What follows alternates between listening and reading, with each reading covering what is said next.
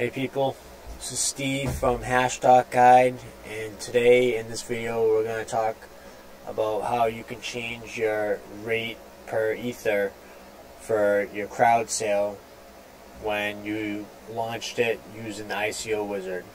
And we're going to do this by using a extra data method ID in metamask by setting it to the flat pricing extension contract.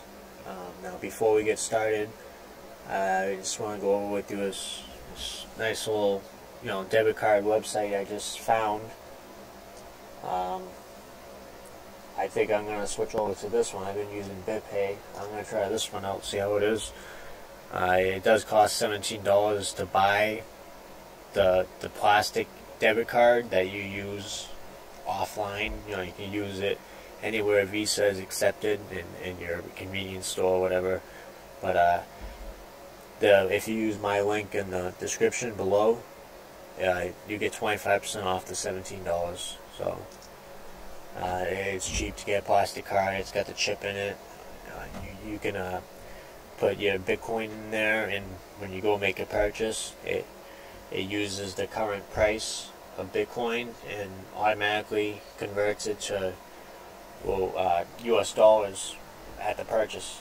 So you go in a store, you buy something, and it automatically works. It does it all for you. You don't need to go to exchange and sell your Bitcoins. It just works. But yeah, I'll leave the link in the description. And before we get started, also please subscribe to my YouTube channel. Click subscribe, and this is the debit card website I was talking about. To get the debit card cost 0.001234 BTC, which total ends up being $17 US. But like I said, you sign up with my affiliate link, you get 25% off of that, and you get a digital card. I'm not sure. I don't have it yet. I just signed up myself. But I guess you also get a digital number where you can use, on online stores. I believe Visa. All right, but let's get started. Here's the crowd sale I'm using. It's on the main network, and as you can see right now, you get 100 tokens per ETH. I just had this at 2,500. I switched it to 100, and now I'm going to show you how you can switch this to 1,000 tokens per 1 ETH. At the search ICO Wizard and go to the GitHub, Oracle's GitHub, and the change rate on the wiki. Scroll down to the bottom, and it basically tells you how to do it. You need to convert the amount for 1 token. So at 100 or at 1,000 is 1, and then 15 zeros afterwards. So using the example that's already there, it's just easier to show. So you take whatever it costs for 1 token. So 1,000 tokens for 1 ETH, and it costs 0.001 where that's the name of the token when it's not 1 whole ether. The decimals. So we copied that, and I'll leave the link for a good decimal to hex converter. You go here, copy it in there, and then you get your hex encoded output right here. Copy that. I usually do it in the URL area. So what you gotta do is you take whatever's here, and whatever this, and then you add zeros to make it 32 bytes. And 1 byte is 2 characters, like 2 bits. So 0, 0, 0, that's 3 bits right there. So what I do is I count 1, 2, 3, 4, 5, 6, 7, 8, 9, 10. 1, 2, 3, 4, 5, 6, 7, 8, 9, 10. 1, 2, 3, 4, 5, 6, 7, 8, 9, 10. 1, 2,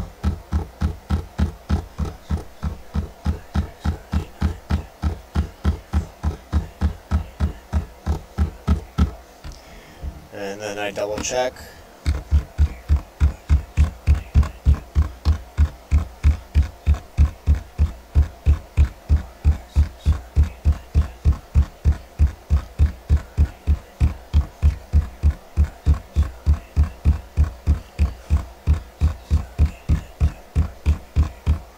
Alright, so a total, there's 64 characters here. That's 32 bytes. And then you take, on step 4, you take this data bit right here, these bytes right here, that starts with 0x, and you put this in front of your 32 bytes. And this is what you're going to send as the extra data in MetaMask. Now in MetaMask, make sure it is the contract owner. Now, I made the same mistake when you're creating a crowd sale. Try not to switch over to different accounts while you're reserving tokens, and forget to switch back to the one that you started the ICO with. Because in Web3, when you first go to the website, we'll go to the website right here. When you first go to the ICO Wizard main page, it registers your address MetaMask has open.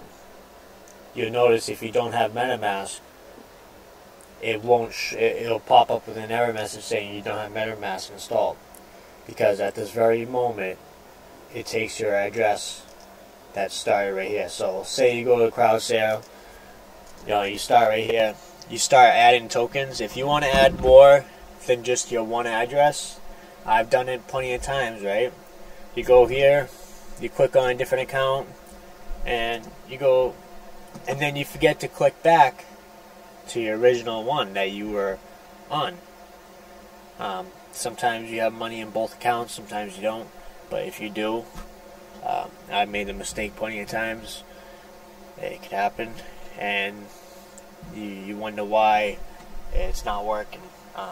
I don't know if it really makes a difference, as long as you make sure on the next step you have the right multi-sig wallet. But yeah, always make sure you go back to the wallet that you want to use while doing it.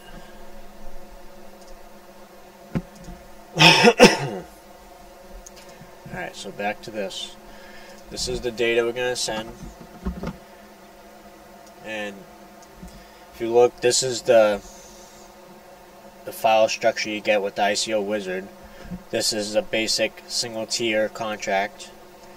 And, if you make it modifiable, you can make a single tier contract, a 3-level ICO, a pre-ICO, TokenSale, or two-step pre-ICO, or you can have a bonus, a daily bonus differential.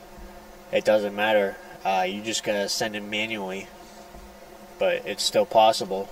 You just gotta send a transaction every day with the same price, the price that you want, and every day can be a new bonus for people. Alright, so this is the file structure. You need to get your FlatPricingExt address. So that's mine right there. So what you do is you open MetaMask, click send. The data that we copied goes right here,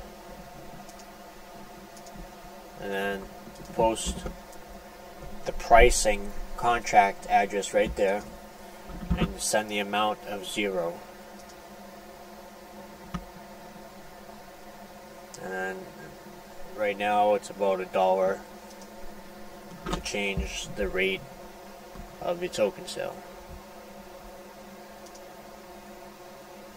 Now, to find out the price of one ether of one token, say you get a range like I have 4,000 to 1. I'll leave the link to this also. It's an algebra calculator. So, oops. Basically, you can just do 1 decimal and then 18 zeros divided by whatever amount of tokens you want per 1 ether, and then it'll give you the decimal amount here. But you gotta take off whatever these ones are. You just need the 1 and then whatever, how many zeros after, but just make sure there's 18 decimals in the end. So what you could do is just post that up there. There's 3 right there. Make sure you get the 18, but then you just delete the zeros and the point in front of there. And this is the number you take to the hex converter. So I'll leave these 2 links in the description, and I'll also leave the link to the ICO Wizard Wiki for you guys. So it should be switched by now.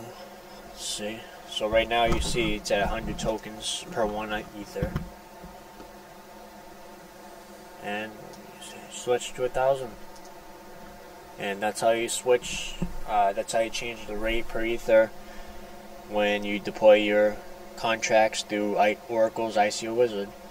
I hope you enjoyed it. Please like the video, subscribe to my YouTube channel, follow me on Twitter, and even join my Facebook group if you get a chance. Please use my affiliate links in the description. All my links will always be safe to click. And have a good day. Thank you for watching. Subscribe.